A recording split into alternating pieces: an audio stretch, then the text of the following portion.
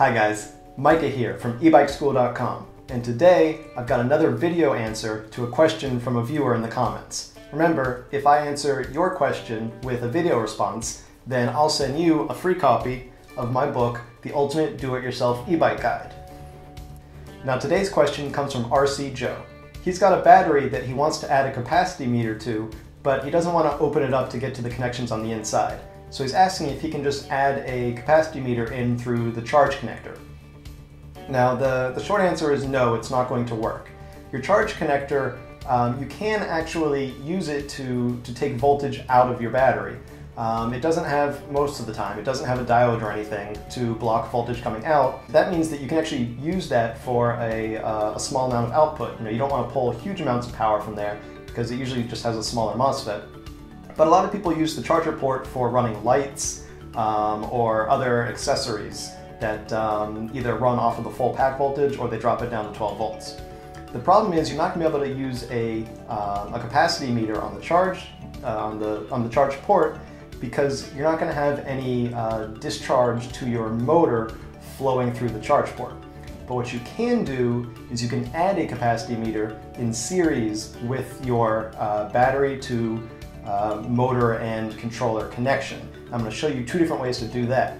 There's sort of the cheap way, and then there's the more expensive but nicer and more convenient way. So I'll show you the cheap way first. Now the cheap and fairly simple way is to add a cheap watt meter like this one. This is a Turnigy meter. There's also the watts up meter, which I think was one of the original ones that got copied a lot. And these things cost anywhere from like 15 bucks up to maybe like 30 bucks. So they're pretty cheap, and they're very simple. There's a source side and there's a load side. And the idea is that the source side you plug in to your battery, and the load side you plug into your controller. So on your e-bike, somehow your battery is connected to your electronic speed controller. It's going to be different for every e-bike, but somehow there's a connection there. So you would simply find that connection and you would plug in line the meter.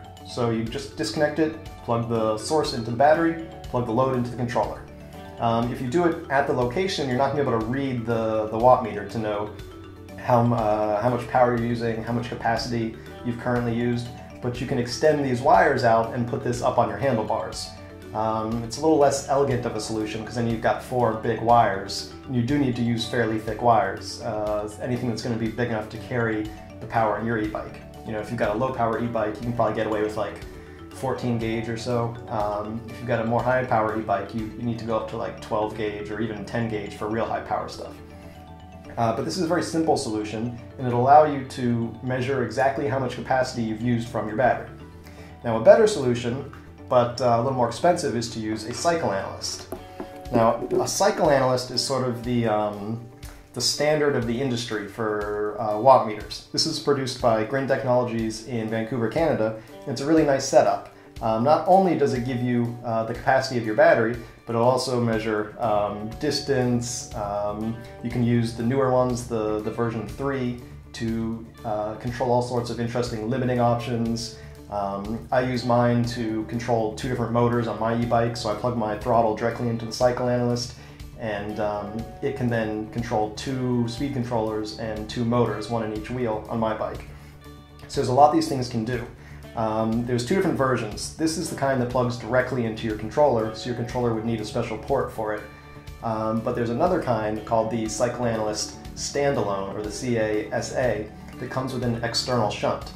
And the external shunt is the important part.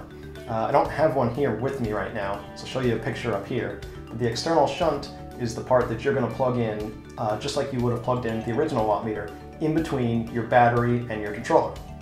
So the way it works, again, is you're just going to find that connection between your battery and controller, you're going to disconnect it, and in its place, you're going to plug in the external shunt. One side into the battery, one into the controller, and then from that external shunt, there's going to be a single wire that's going to run up to your cycle analyst. That way you can put your cycle analyst up on your handlebars, and you can read it while you're riding. You can know exactly how much capacity you've used from your battery, and you can have all your data right there in front of you. It's just a really elegant solution, and it's the one that I use on basically all of my e-bikes. It's a little costly. I think these start somewhere around $120, I think. and then they go up from there depending on the model. But you can get them from ebikes.ca in Canada, or they've got like, I think 50 different vendors around the world. So you probably have one closer to you if you don't want to pay for shipping from Canada.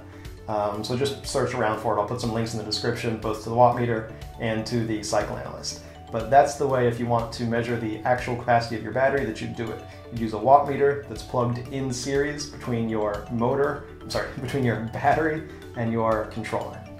All right, thank you very much for the question, RC Engine Joe. Shoot me a private message via YouTube and I will send you a paperback copy of my Ultimate Do-It-Yourself e-bike guide. I hope everyone enjoyed the video, and if you have questions, feel free to put them in the comments below. If I answer your question and I make a video response for it, then I will send you a copy of my book. If you like this video, I'd appreciate if you give it a thumbs up, let me know that I did a good job. And if you want to get more videos like these when I produce them, you can go ahead and hit subscribe if you'd like, and then you'll get a notification when I post new videos. Thanks for watching, have a great day.